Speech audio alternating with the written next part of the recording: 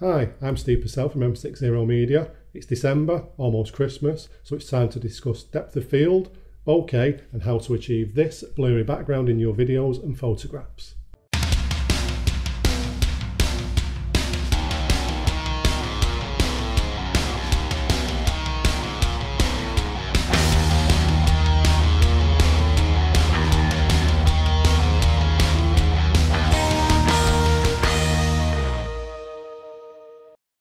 So how do we create this blurry background? Well, there's a little bit of science involved, and the first part of that science is understanding depth of field. Well, understanding depth of field is one of the first big hurdles in photography and videography. Knowing how your aperture, focal length and focusing all work together to affect the depth of field and control what appears sharp in the images, well, once you understand this, it will give you incredible confidence in all the photographs and videos you take. A camera can only focus its lens at a single point, but there will be an area that stretches in front of and behind this focus point that will still appear sharp. This zone is known as the depth of field. It's not a fixed distance, it changes in size, and it can be described as either shallow, where only a narrow zone appears sharp, or deep, where more of the picture appears sharp. Because depth of field has an impact on both the aesthetic and technical quality of a picture, sometimes you'll want to use an extensive depth of field in order to keep everything sharp.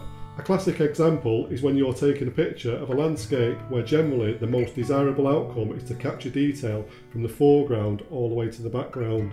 Other times, a shallow depth of field would be preferable. It enables you to blur the background and foreground details, causing distractions to melt away and allowing you to direct the viewer's focal point to where you want it to be looking. So what is aperture? Simply put, aperture is a hole within a lens through which light travels into the camera body. It is easier to understand the concept if you think about our eyes. Every camera that we know of today is designed like the human eye. The cornea in our eyes is like the front element of a lens. It gathers all external light, then bends it and passes it to the iris. Depending on the amount of light, the iris can either expand or shrink, controlling the size of the pupil. The pupil is essentially what we refer to as aperture in photography. The amount of light that enters the retina, which works just like a camera sensor, is limited to the size of the pupil. The larger the pupil, the more light that enters the retina. So the easiest way to remember aperture is by associating it with our pupil. Large pupil size equals large aperture, while small pupil size equals small aperture. So, what is bokeh? Well, it's one of the most popular subjects in photography. The reason why it's so popular is because bokeh makes photographs visually appealing. It forces us to focus our attention on a particular area of an image. The word comes from the Japanese language and it literally translates to blur. Bokeh is the quality of out of focus or blurry parts in the image. It's not the blur itself or the amount of blur in the foreground or background of the subject. The blur that you are so used to seeing in photography that separates the subject from the background is the result of shallow depth of field and is generally simply called background blur. The quality and feel of the background, foreground blur and reflected points of light, however, is what photographers call bokeh. Bokeh is rendered by the lens, not the camera. Different lenses render bokeh differently due to the unique optical designs. Generally, portrait and telephoto lenses with large maximum apertures yield more pleasant looking bokeh than cheaper consumer zoom lenses. The shape of the reflected light in the out of focus areas depends on the lens diaphragm. Many older lenses have 7 straight blades in their diaphragms. This results in a heptagon shaped bokeh. Most newer lenses, however, have 9 rounded blades which render round bokeh. So that's the theory, now it's time for the practice. You're thinking to yourself you need to go out and spend vast amounts of money on a new lens. Well, you don't really.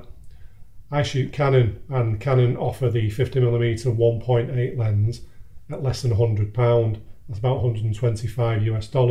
And for that kind of price, you're going to get fantastic results. I imagine Nikon do something very similar.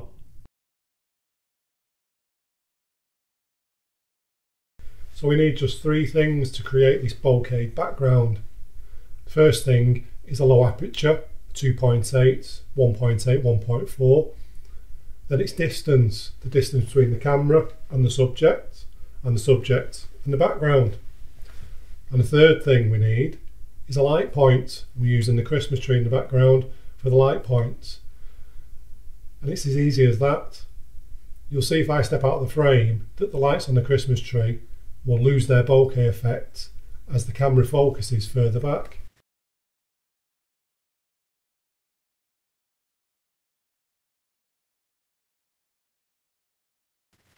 And as I come back into the frame, the bokeh's there again. It really is a simple task.